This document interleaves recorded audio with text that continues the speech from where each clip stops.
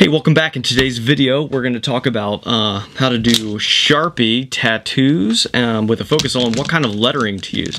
So if you just Google tattoo fonts, tattoo lettering, and just hit images, you'll find all of these. These are just two pretty standard types, like old school 1950s looking tattoo letters, and the kind of hardcore gothic old English looking one, uppercase, lowercase. So the best thing you can do is print out a sheet like these, and if you're in school, just take them with you to school and doodle these during class. If you're an artist, you know that it's completely fine to doodle during class because you're still listening. You're just using the other part of your brain to stay awake. So that's the best thing to do is just download one of these, print it out, and just go through and start testing out the letters. My Sharpie doesn't work in class or wherever you are. And you can put your own spin on them too. They don't have to be exactly like you do it. But what you want to do is get to the point where you can kind of memorize what the different letters and styles are. I do have, this is my like partially dead Sharpie marker, and I'll tell you why when we actually get to doing the Sharpie part of it. But the best thing you can do, get a printout sheet and just practice on your school binders or wherever you are. Eventually you will memorize them, and then you will be the coolest kid in school, because anybody during lunch or at the gym or what have you be like, whoa, super awesome tattoo, and you can just freehand draw it right on your arm. So here's the materials that you're going to need in your standard Sharpie tattoo kit. First, brand new fine point Sharpie, and when I say fine point, it's this point right here, the kind of standard Sharpie that everybody has in school. The other kind is the ultra fine point Sharpie, which is like this. And the ultra fine point Sharpie has a smaller tip, but be aware, this one turns out a little more brown in the actual ink than the regular Sharpie does. So if you're combining them, just be aware it's not a completely uniform color tone on your skin. I also like to have another Sharpie that's mostly worn out, and I'll scribble over the back of it to indicate that this is a mostly dead Sharpie, but sometimes for smudging and for shading, I actually want one that's mostly dead.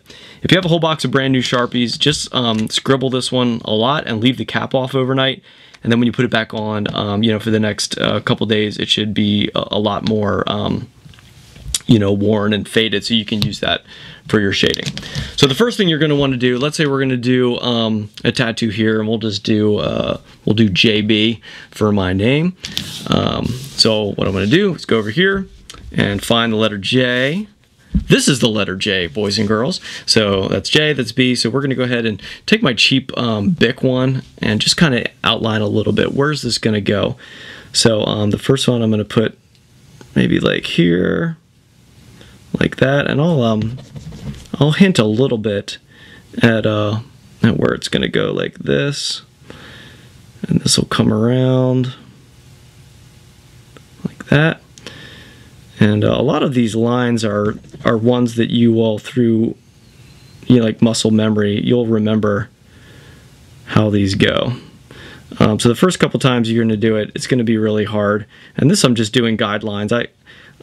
I've gotten to the point where I don't really need to do guidelines so much, but I'm going to do it here because I think it's a good practice, to just indicate a little bit. Now you're going to go over this with our Sharpie, and when we do with the brand new Sharpie, you're committed, so just be aware that once you're in it with your big Sharpie, you're in it. There's no erasing that sucker, just like real tattoos.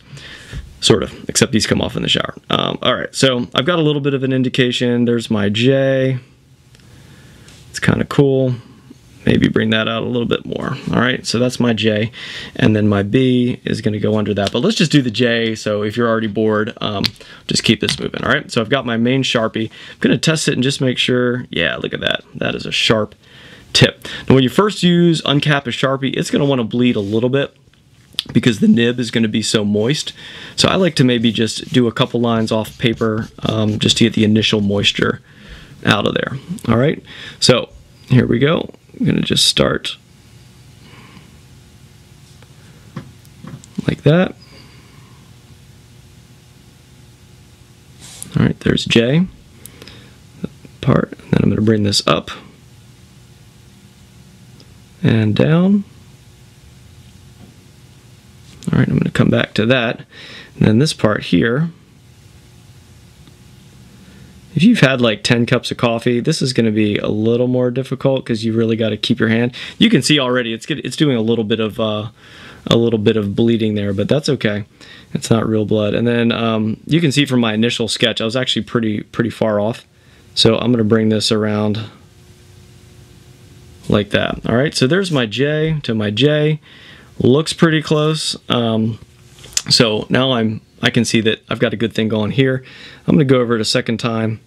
And if you're in a hurry, you can just fill it in the whole way. But I'm just going to go over it with a thicker line like this. Don't worry, you will mess up.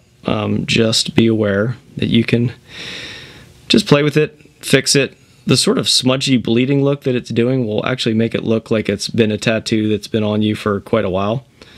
But if you've already drawn with your tattoo for like 30 minutes, it won't be as bleedy. All right, so there's my J. If I actually had a thick point Sharpie, I would want to use that for some of the smudging. But here's what you want to do. If you want to smudge that, I'll put a little bit right here, and then I'll just do that. See how I did that? Put a little dab, smudge it down. You seeing that? So put a little dab, smudge it up. Same here.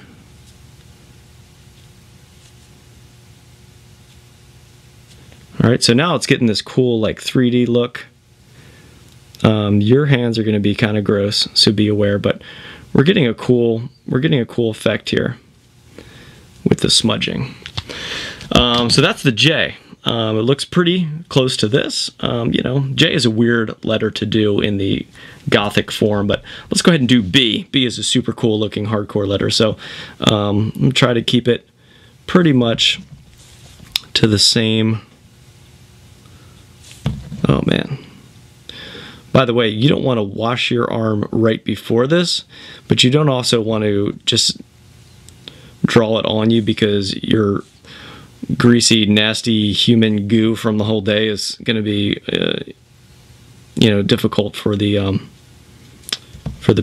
marker to stick to. So sometimes what I'll do is, you know, go ahead and wash your hand, but then wait, or wash wherever you're going to do it, but then wait like, you know, 20 minutes. Just make sure it's dry. All right, so I'm bringing this around. Man, B is a tough one. It's gonna be a slightly more difficult one, but you can see it's utilizing the same shapes as the other one. So once you sort of understand the basic shapes in the font set that you're using, it'll be easier. So I'm bringing this down. I'm scribbling it over here to keep my pen flowing because it's even having a hard time, you know, drawing on my skin. Got a little line there. So what I'm not trying to necessarily replicate the entire design, but what I am trying to do is get the basic parameters and boundaries down, and then I'll do those cool line things at the very end. So now we're going to do this part here. Bring this up. All right, feeling pretty good about it. It does look pretty real, by the way. I mean, when you do these with the Sharpie, you get it right, take your time with those lines, it's going to look pretty convincing. By the way, the trick with the shower is either don't get it wet or cover it up, and be aware that if you sleep on it, it'll get on your sheets. But you can do a touch-up on it, and it'll still last a couple more days. All right, so we've got our basic outline. I'm going to go ahead in with my main Sharpie now, and add some of these. So you'll be able to do this a lot faster once you get the hang of it. So you can already see we're moving a little quicker. Doing the straight lines is pretty tough, but I have no doubt that you too can master the art of Sharpie tattoos. Okay. All right, so we're moving pretty quick. Just one little section to go.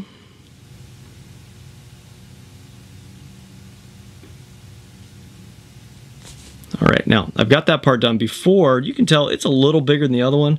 So I might go back and just kind of fake this a little bit more on my first one because they're not entirely the same, but the J and the B are different, you know, different letters. They have a little bit more going on. Now this is where like you really got to get it right the first time because you don't want to have to go over these detail lines. But just nailed it. All right, so now I'm going to go in and do my shading. So I do a little strip, smudge it, do a little strip, smudge it, a little dot, smudge, smudge. So you can see it's really coming to life here. Bring that around, fade that up this way, and just a couple more here. Bam. There you go. So that's the JB tattoo. I'm going to bring it in for a close-up here so you can see.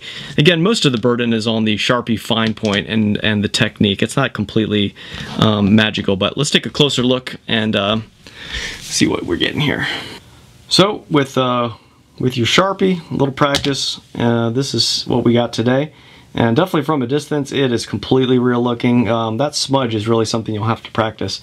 That can be tough, but you know, from way over here, looks like a legit hardcore lettering tattoo. So that's all for today. See ya.